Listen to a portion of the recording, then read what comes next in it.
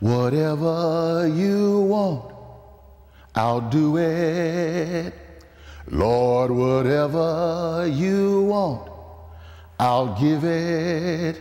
Lord, whatever you want me to do, I said, whatever, whatever, whatever. Hello, my dear friend. Yes, sir, yes, ma'am, it's me, Bishop John R. Stevenson, and I'd like to welcome you to another edition of The Shepherd's Heart. Let's pray together. God, I pray for every person that's under the sound of my voice right now who has chosen to dedicate themselves to this broadcast and to hear what it is that you are saying to us in this hour, this new season that you have brought us in. Yeah, we haven't forgotten, Father. I hope they haven't. They're in a new season, and everything that I'm talking to them about now is to help them to maximize the new season, to be able to obtain the new season, everything that's in the new season. So, God, I pray over their hearts and their minds right now, Father, that they will not allow the enemy to deceive them, that they will keep their eyes and their ears open so that they can see and hear what the Spirit is saying to the church in this hour.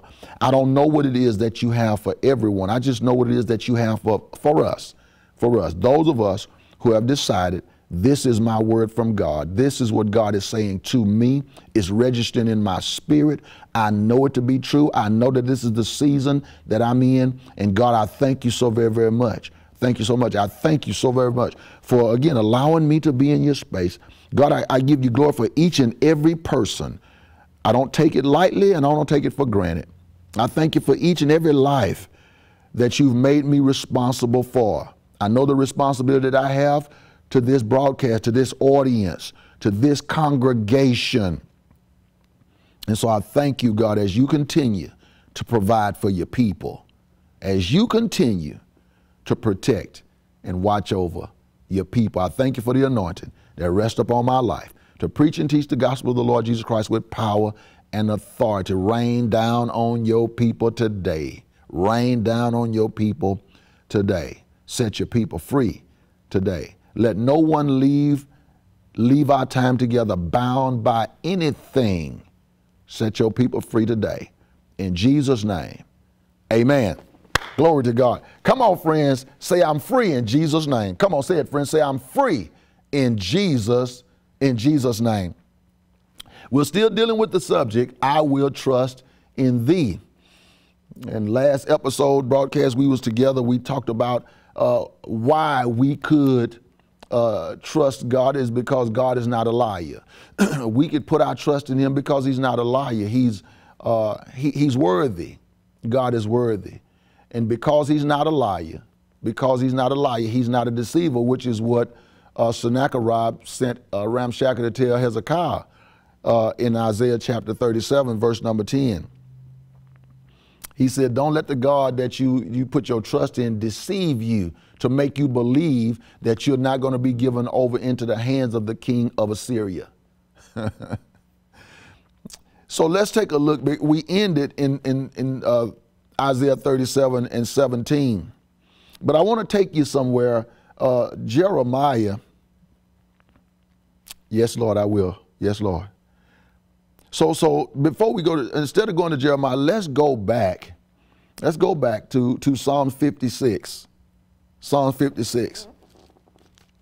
Psalm 56. And listen what it says in Psalm 56. Last time we were together, we started in Psalm 56, and I read verse 1 through 4. I'm going to start at verse number 3 and number 4 as we see the transition in the psalmist as he go from saying, watch what he says. Remember I said to you, we have to make a conscious decision to trust God. If we don't do that, then we'll never trust God. And nobody can trust God for you. You have to trust God for yourself. You have to have faith in God for yourself. Here's what the scripture says. What time I am afraid, I will trust in thee. And so he's saying, he said, when I find myself in fear, when I find that fear I've allowed fear, because fear comes, I allow fear. Fear don't just come, friend. I allow fear to come. Where faith is, fear cannot reside. But where fear is, faith cannot reside. They can't cohabitate together. Either one is there or the other. Either one or the other. And so he says, what time I am afraid, I will trust in thee. And so in other words, anytime I find myself in fear, which is something God has told me not to do, I've commanded you to be of a good courage. To be of a good courage. I've commanded you not to fear, but be courageous and be of a good courage. And then he says in verse number 4, we see his growth. We see where he's grown, where he's transitioned, because it says, in God will I praise his word. In God I have put my trust. I will not, watch this, I will not fear what flesh can do to me. So we see the growth, we see the transition there. We talked about the reason why we can trust God is not because he's omniscient, omnipotent, and omnipresent. I mean, that's good that we know that about him, okay? But he can be all that and not be trustworthy. But because he's not a liar, friend, that's what tops it off, friend. That's the key to everything. The key is that God is not a liar. We got some powerful people in our country. We got some powerful countries in our world, but they liars, friend. We got a bunch of politicians. They got power, friend. No, they're not omniscient, omnipresent, and omnipotent. No, they're not, friend. But I want to show you, we got people that's in places that can do things for people that can change your life, but they liars. They got power, but they liars, friend. Our God he's got power. And all power belongs to God. But he's not a liar, friend. That's why you can trust God. That's why you can put your faith in God. That's why he ought to be the God of your life. That's why, friend. And I gave you verses of scripture to support that. The deceiver is the devil. Jesus is not the deceiver. He said, I came that you might have life and that you might have it more abundantly. I'm the way, the truth, and the life, and no man come to the Father but by me. Thy word is true. Jesus' name is the Word. His name is the Word. And thy word is true. So that means Jesus is true. Because he's the Word incarnate. He's the Word made flesh. God in the flesh. Because he's the truth and cannot lie, friend. It's impossible for him to lie. We gave you scripture for that. Numbers 23:19, Titus 1 and 2, Hebrews 6 and 18. Go check the scriptures out for yourself, friend. You can trust God because God is not a liar. Now let's move. We move from verse 10. We was at verse 14. We want to see how Hezekiah puts his trust. He makes a conscious decision, just like the psalmist did. He make a conscious decision to put his trust in God, to remove his trust from whoever he had faith and trust in before. He's personally taken that, purposely rather, taking his trust or faith from and confidence from wherever it was and putting it in the Lord now. So Hezekiah gets the report. He reads the report, verse number 14, and he takes it. He goes to the house of God, friend. Listen, I know some of y'all don't like this when Bishop say it, but there are some things, friend, that you cannot accomplish, you will not accomplish outside of the house of God. Some things you have to go to the house of God in order to get it accomplished. I'm sorry, and I know that there's some teaching going on out here, and I know the enemy has got a lot of you believing that you're safe at home. You're not safe at home, friend. You're not safe at home. You're not safe at home. You've allowed fear to come in. You've allowed fear to come into your life, friend. And so now you're going to become a hermit. You're going to go off into the cave now. Friend, it says he went to the house of God, friend, and he spread it before God. And some of y'all going to get upset with me when I say this. God is not in a lot of y'all houses. Because, see, at home you live like you want to. The majority of us, no, not us. I'm not putting myself in that. I'm not putting myself in that now. The majority of you are not disciplined enough. You're not disciplined enough. There's too many distractions in your house. Everything that can be a distraction is in your house. Oh, friend. Everything you ain't supposed to have is in your house. You're worshiping and serving everything but God in your house. even to the point to where you serving and worshiping your house because your mind is so fixed on what I'm going to do to my house. I'm going to do this to my house. I'm going to redo this to my house. I'm going to fix my house. I'm going to do this. You in your yard, cutting your yard, trimming your trees. You're worshiping your house. Some of you, the only time you hear the word is when you at church. You don't even open your Bible at home. Truth gonna make you free, friend. He took it to the house of God. There are some things that are not gonna happen for you until you get to the house of God. I hate to be the bearer of bad news to you, but you've been run amok, friend. You've been deceived by the devil. God is not calling us congregations for nothing. God is not broken his church down to house churches. God hasn't done that. God hasn't done that. God is still raising up pastors, friend. And God is not raising up pastors to pastor their own families. You at your house, friend, you ain't going to church. You're not going to the house of God. You don't have a pastor, friend. You might want to really check yourself and see whether or not you're in the faith or not. For real. You don't have no desire to be in the house of God, to be around other people of God. I want you to check your salvation meter. No, friend, no. God is not telling you to church at your house. God is not telling you that. Now, I understand that there are some folk who just can't go to church because of health reasons, but I'm talking to those of you who can go to church, but you make every excuse not to go. Okay, well, that's why life is rotten for you, and that's why life is going to stay rotten for you. You have no desire to be around God, to be around the people of God. Watch this. We are many members that make up the body of Christ. And you don't want to be around the body of Christ, it's because you're not saved, friend. It's because you don't have a relationship with God.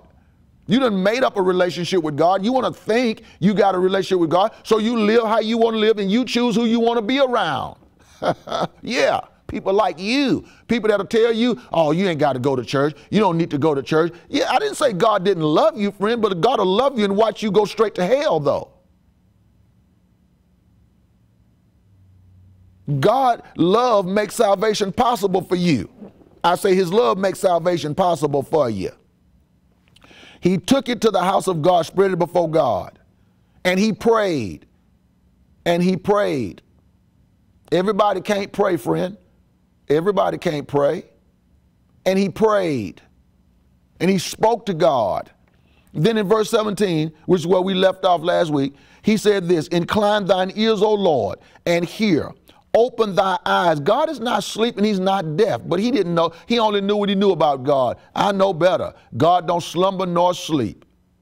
Watch this now. He don't have no problem with his seeing or his hearing. Hallelujah.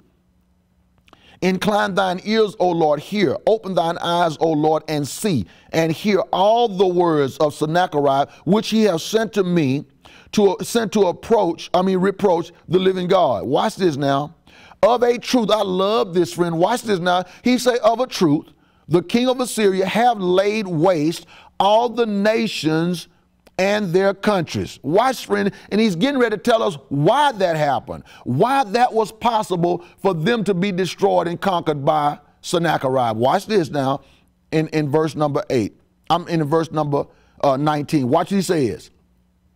And have cast their gods into the fire, for they were no gods. They wasn't gods, friend. You see, he say they were able to do that because they wasn't gods. Listen what he says. But the works of men's hands, they were wood and stone. Therefore, they have destroyed them. Oh, come here, friend. If your God can be destroyed, it's not God, friend.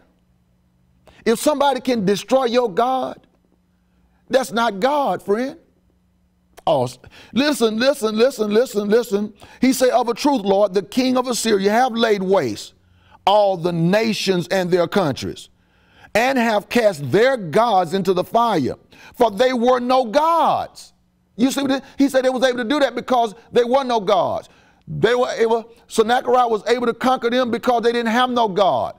Okay, Because if you can conquer my God, friend, then you can conquer me. But you can't conquer me because I'm victorious in Christ. I'm more than a conqueror. I'm more than a conqueror, friend, in Christ Jesus. The devil can't defeat me. Flesh can't defeat me. Watch this, friend. Watch this now.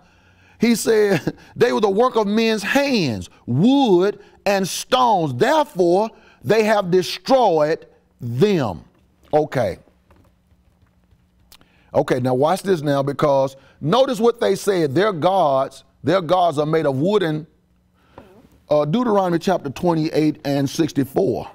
Let's walk this out. Let's walk this out. Because see, God said they was going to do this kind of stuff. Deuteronomy 28 and 64. Watch what it says right here in Deuteronomy 28 and 64. And the Lord shall scatter thee among all people from the one end of the earth even unto the other. And there thou shalt serve other gods, which neither thou nor thy father have known, even wood and stone. You're going to serve gods of wood and stone. You see that, friend? You see that, friend? You see that? Watch this now. Watch this now. Watch this now. Let's look at verse number, hold on, let me get over here right quick. Let's look at verse number 36. Deuteronomy 28, 36. The Lord shall bring thee and thy king, which thou shalt set over thee, unto a nation which neither thou nor thy father have known. And there shall thou serve other gods, wood and stone. We have to decide, friend, if your God, if the God you serve is wood and stone, then you're going to be destroyed, friend. You have to decide that you're not going to worship wood and stone. You're not going to worship. God said to us when he gave us the 10 Commandments that we're not supposed to worship any graven images, friend, that represent anything that he's created, that he's God and he's God alone, and we ought to worship him and him alone. Okay, I understand. I understand. Chapter 4, Deuteronomy chapter 4. It's in your Bible, friend. It's what chapter 4, verse 28. Chapter 4, verse 28. I'm going to start at verse number 26. Look what it says. He said, I call heaven and earth to witness against you this day, that ye shall soon utterly perish from off the land whereunto you go over Jordan to possess it. You shall not prolong your days upon it, but shall utterly be destroyed. Watch this. Why? And the Lord shall scatter you among the nations, and ye shall be left few in number among the heathen, whether the Lord shall lead you. Watch this now. And there you shall serve gods, the work of men's hands, wood and stone, which neither see, nor hear, nor eat, nor smell. You worshiping God that can't even help you, friend. That can't help you. Okay, watch this now. Ezekiel 20 and 32. Ezekiel 20 and 32. Watch this now. Ezekiel 20 and 32. And that which cometh unto your mind shall not be at all that ye say, we will be the heathen as the families of the countries to serve wood and stone. Friends, are you listening to scripture? This is where their gods are. But their gods, listen, they didn't create out of stone and everything. They got eyes and everything. They got mouths and everything, but they can't speak. They can't hear. They can't see. They can't help them. You've decided that you want to serve gods that you've been deceived that can help you. But the Lord had me to say to us at the beginning of last session that if the God that you serve is not contributing to your life, then it's not the real God. If the God you serve, you got to die for that God, that's not the real God. If the God you serve is not is not an asset to your life. It's not adding anything to your life. But sorrow, that's the wrong God, friend. That's the wrong God. Okay, I hear you, Holy Spirit. I hear you. Now we can go to Jeremiah chapter 17. Watch this now. Now we can go to Jeremiah 17.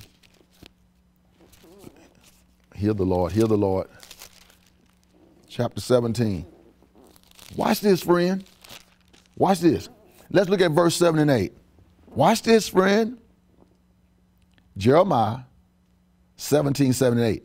Blessed is the man that trusts in the Lord and whose hope the Lord is.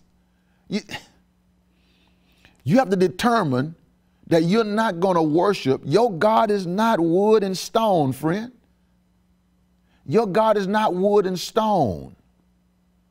God created wood and stone. God did that. We don't worship wood and stone, friend.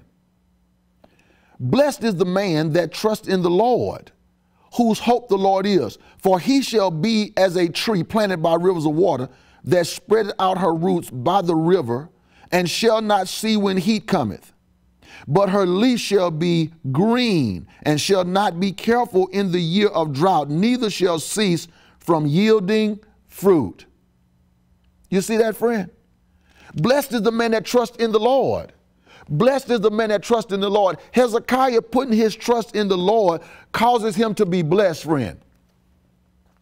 Watch this now. Watch this now. I'm going to read something to you. Verse number 20 says, now therefore, O Lord God, our God, save us from his hands, that all the kingdoms of the earth may know that thou art the Lord, even thou only. He said, do this so that they will know that you're God and you're God only. And see, those of us who understand who God is, we don't worry about the enemy because we have eternal life. We're not worried about, I would pray that we haven't allowed fear to come in. Where faith is, fear can't live, friend. Hezekiah put his trust in God. He put his trust in God, friend. He said, this is why the king of Assyria was able to destroy them, because they served things that was not God. Look at the answer that God gives to Hezekiah, starting at verse number 33.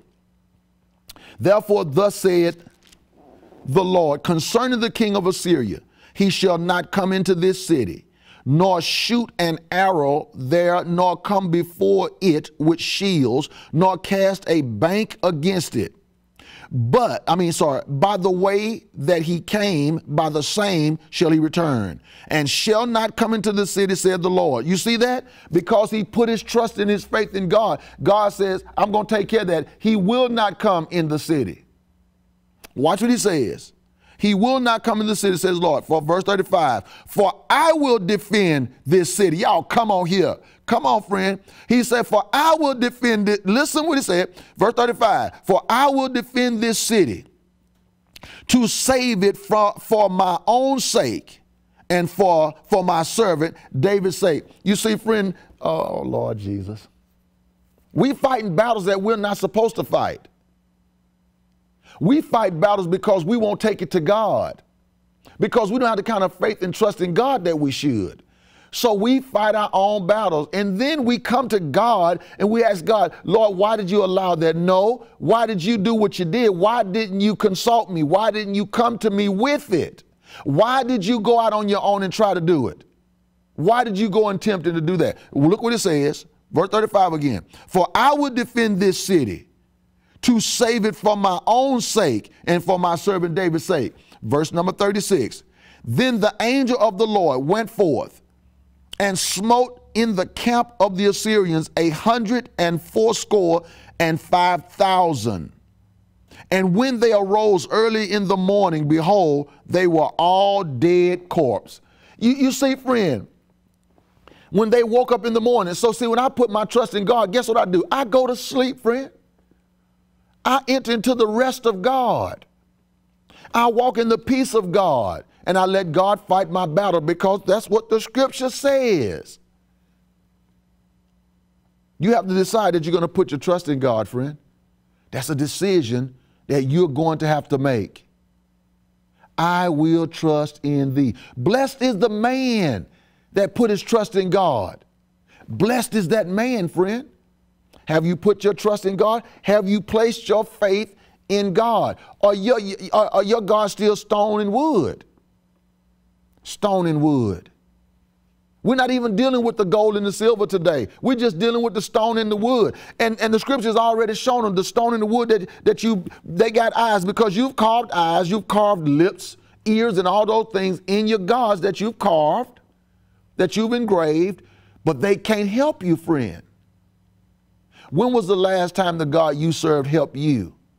Because see, unless your God is contributing to your life, unless your God is an asset to your life, you're serving the wrong God. You're serving the wrong God. God says that he will defend. Come here, friend. Come here, friend. He say he will defend you. He will take care of you, friend, if you put your trust in him. Take it before God. Deuteronomy chapter 4, verse 7.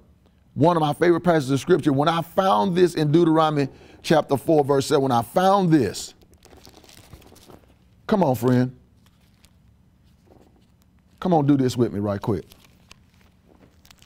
Let me show you this, because you need to see this right here. Let me get in the right place right here. Deuteronomy chapter 4, verse 7. Watch what it says right here. Watch what it says. For what nation is there so great, who has God so nigh unto them, as the Lord our God is in all things that we call upon him for? And what nation is there so great that has statutes and judgments so righteous as all this law, which I set before you this day? You see, friend, every great nation, they're great because God is involved in their life. Every life is great because God is involved in the life. If God, I don't care how good it look, friend, how good it seems to you, because the grass always look greener on the other side till you get to the other side. It's only till you get to the other side. Friend, unless you're calling upon God, God is not obligated to do anything in your life or for your life. Put your trust in him, friend. Put your trust in him. Call upon him and he'll be there to help you. I promise you that, friend. Say it, friend. I will trust in thee, Lord. I will trust in thee. Friend, I got to wrap it up right now, but I thank you again for allowing me space in your life. Thank you for praying for Bishop. Thank you for praying for the station, and thank you for all of your contributions. Thank you for your help. We love you and we appreciate it. And we need your help, friend. We really do. When I say we, I'm talking about the station. Bishop is not soliciting funds for the station, but I thank you so very, very much for every time that you have sold into this broadcast. I love you to life, and know that Bishop is praying for you. Till I see you next time, friend, have a good one, okay? Have a good one. Bye-bye now. Bye-bye.